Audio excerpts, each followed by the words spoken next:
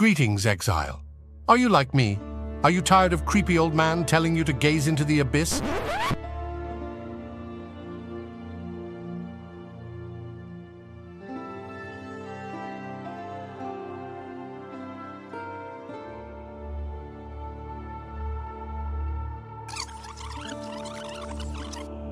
Greetings, exile.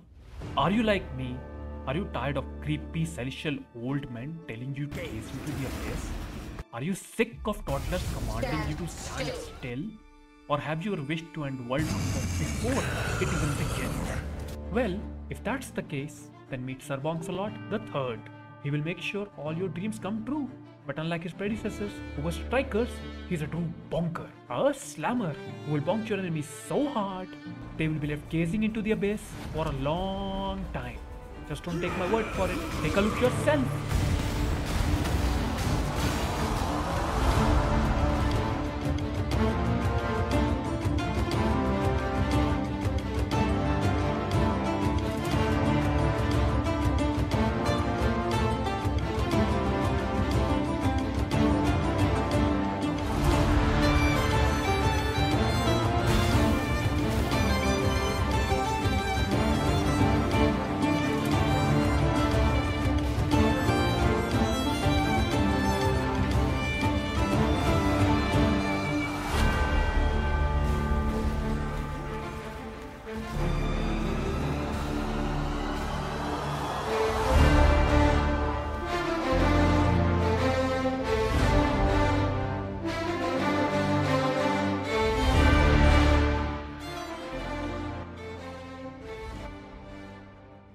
I won't go into too much detail about the skill mechanics as we have a whole separate video for that.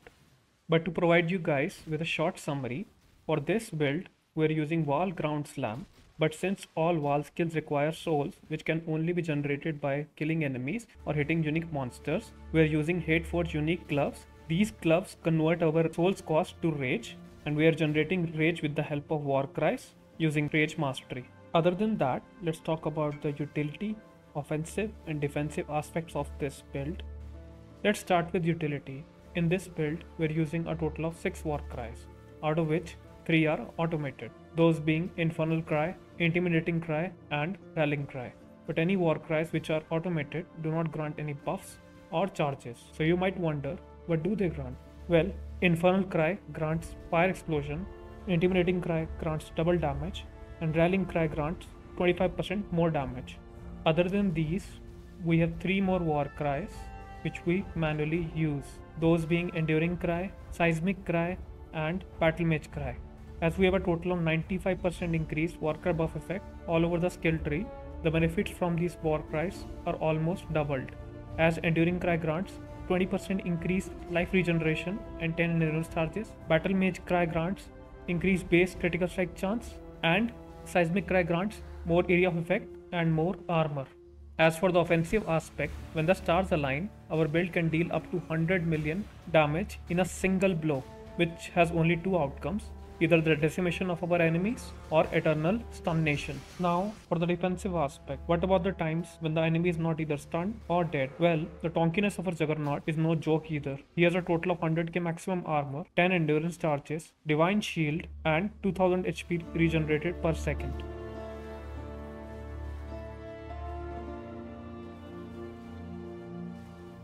Our main 6 link is present in our weapon, which is the Elder Influence Karui Maul. The reason we have selected this base because it can roll level 10 endurance charge and melee stun support, making it a potential 7 link. As for its gems, it consists of Vaal Ground Slam, linked to Ruthless support, Overexertion, Pulverize, Awakened Melee Physical, and Awakened Brutality. And let's say if you don't have like 100% crit chance, you can even swap out Brutality for critical strike support.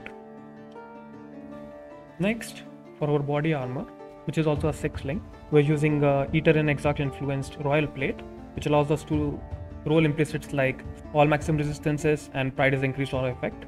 As for the gems contained in the body armor, we have Pride, Flesh and Stone, Herald of Purity, and Blood and Sand. All of these are linked to level 4 Enlightened support. And since I had another empty socket in the armor, I also put in Frostfling.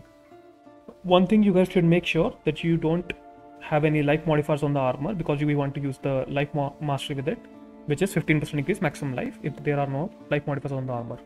Now let's talk about our gloves. Hate Forge. These unique gloves allow us to use rage instead of souls to use Vaal skills. Without these gloves, our build can't function. As for the gems contained in the glove, we have more duration support, linked to Molten Shell, Enduring Cry, and Vengeful Cry.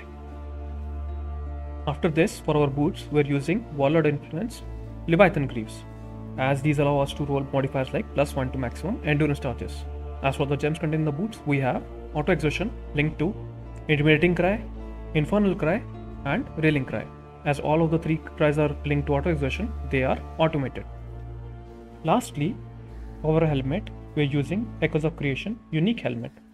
This helmet grants us 15% more attack damage for each war cry exerting our attacks. And since we have a total of 5 war cries, we get 75% more attack damage just from this helmet.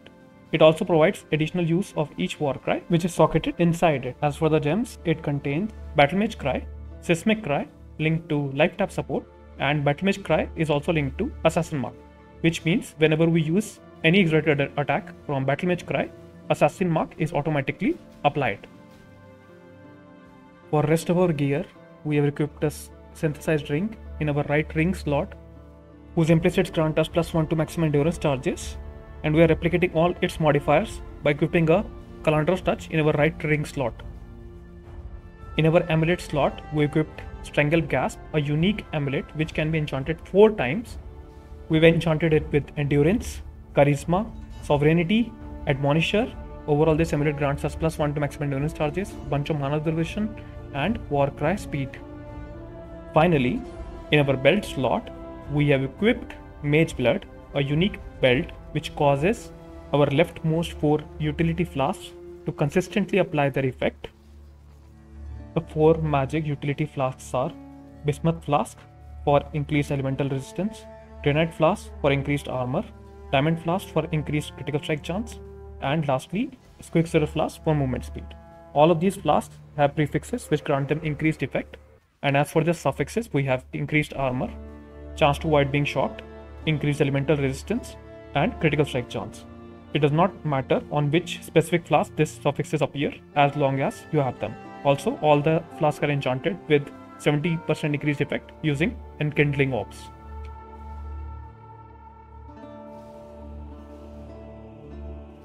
For this build, we are using 2 8 passive large cluster jewels. Both of them have Heavy Hitter and Battlefield Dominator. We also have an additional notable which is of no use for us. We just have it so we can pick the jewel sockets and ignore the 3 passive points. For rest of the jewels, we have Storm Shroud for ailment immunity, a Megalomaniac which grants us Overlord, Mob Mentality, and Destructive Aspect. The main notables we need are Overlord and Destructive Aspect. Then we have Impossible Escape for Iron Grip, which allows us to allocate Constitution, Berserking, and Battle Ruse. After that, we have Glorious Vanity, which converts Eternal Youth to Divine Flesh. Also, if you have this specific number, we get +1 to Chaos, maximum Chaos resistance at these notables. Then we have Intuitive Leaf near Stamina. This allows us to allocate Stamina, Barbarism, Measured Fury, and Juggernaut. Lastly, we have a Forbidden Flesh and Flame combo to get Sione's Sun Roar from Chieftain. Now, let's talk about our masteries, starting with the Life Mastery, which grants us 15% increased maximum life. Then for the Critical Strike Mastery, we take increased stun duration from critical strikes and increased critical strike multiplier against unique enemies. After that, for 200 Mastery, we take 15% more stun duration. Then the Stun Mastery grants us increased critical strike multiplier against stunned enemies. Mace Mastery grants us 50% increased stun duration. And lastly, the Rage Masteries grant us maximum rage and the ability to generate rage whenever we use a war cry.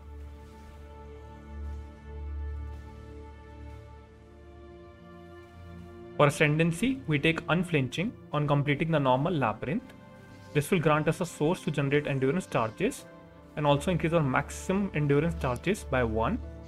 Then we take Unyielding on completing the Cruel Labyrinth.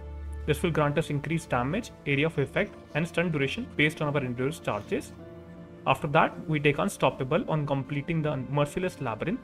This will literally make us unstoppable by granting us immunity to all kind of slows and stuns. Lastly, when we finish the Uber Labyrinth, we take Unbreakable, as by this time we should have a decent enough body armor, and Unbreakable is also good in combination with Divine Shield. For Pantheon, we select Soul of Lunaris as our major god and Soul of Shakari as our minor god.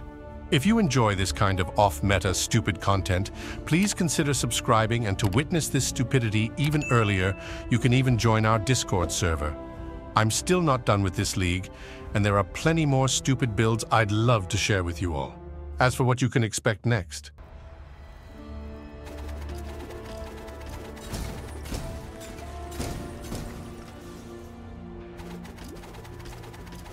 as always, thanks for watching.